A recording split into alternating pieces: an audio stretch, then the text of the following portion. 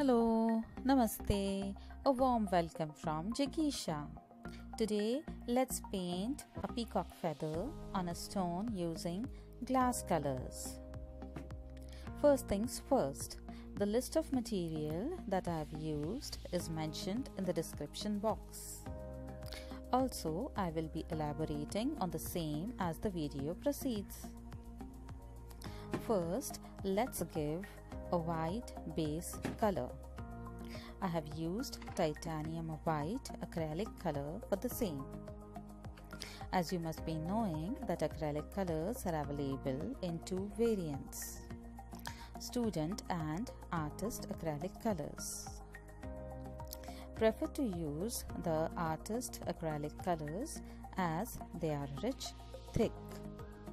That's why even a single layer, a single coat is enough. Now let's sketch the peacock feather. Use any circular object to make a circle and then develop the peacock feather in and around this circle. I have used a regular pencil for making this sketch. Once the sketch is done, then it's time to make an outline.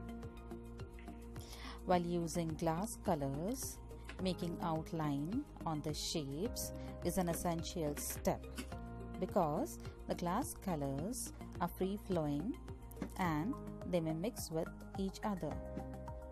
So before applying glass colors, it is essential to make an outline on the various lines that we have drawn.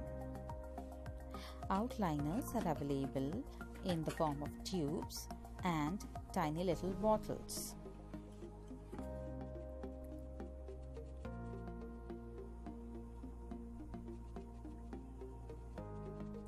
I have used black, copper and blue colors for outline. These outliners are available in a dozen shades, and you can also use green color if you have. I was running out of green color, so I settled for only these three colors. The 3D outliners give a nice glitter finish once they dry up.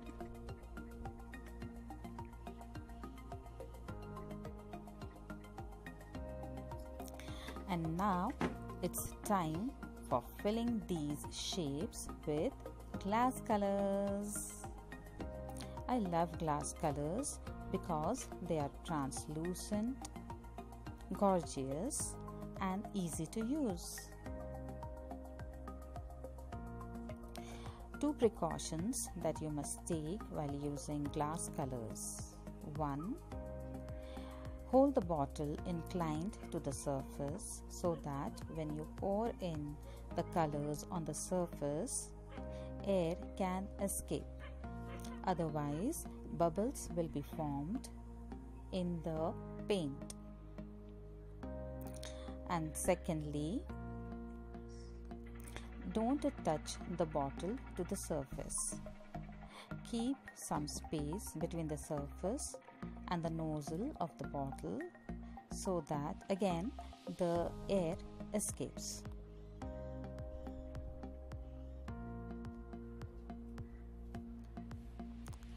Even then, after taking these two precautions, if at all there are bubbles formed in your paint, then using a barbecue stick or a regular toothpick, you can burst these bubbles.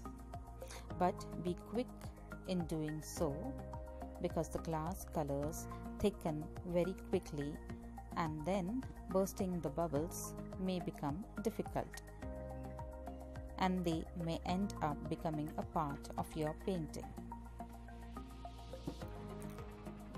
Also, for blending the colors, you can use a regular brush or a barbecue stick.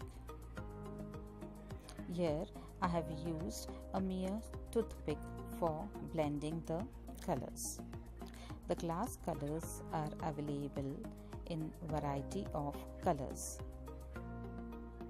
I have used submarine blue, sky blue, green, white, brown, orange,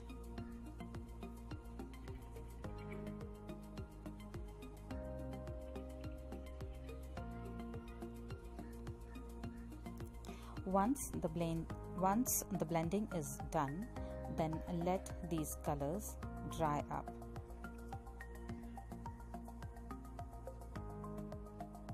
If you like, give an outline to the complete picture once again after filling the glass colors and after they have dried up. And our painting is almost done.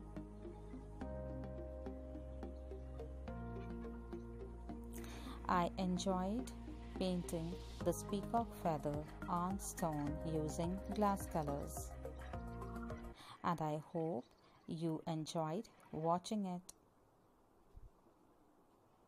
So go ahead, grab your glass colors and make a stunning art. Bye-bye.